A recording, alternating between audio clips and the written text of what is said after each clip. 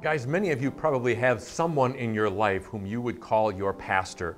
That may be a person who leads the church that you attend, or perhaps it's someone else you know who's been of significant spiritual influence to you. Well, in biblical days, they had people who were in that role, but they didn't use the word pastor, they called them priests. A priest was someone who would officiate at the temple.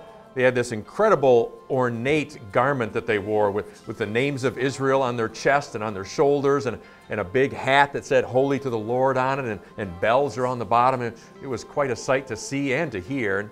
Well, we don't use outfits like that in our churches today, not very often anyway. And maybe some of you still call that spiritual leader priest, but here's something else the Bible says about us, guys.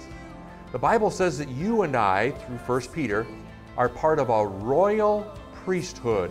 All of us are. There may still be people in your life with that formal title of priest, but here's what the Bible says about us, guys. It says that we're priests too. And a priest, by definition, is someone who intercedes, someone who sort of stands in the gap between a person, any person, and God. That means, friends, since you're part of the royal priesthood, and we get to be royal because we're related to the king, right? Since we're part of a royal priesthood, God says, I want you to stand in the gap. Friends, what that means is that there may be someone in your life today, a guy, maybe one of the women in your life, who perhaps is feeling like they're somewhat distant from God. It may be because of circumstances in their life. It may be because of lifestyle or something else. God calls you to be a stand-in-the-gap kind of guy. That means that we pray for them. That means we encourage them. We share a few words of Scripture when we can.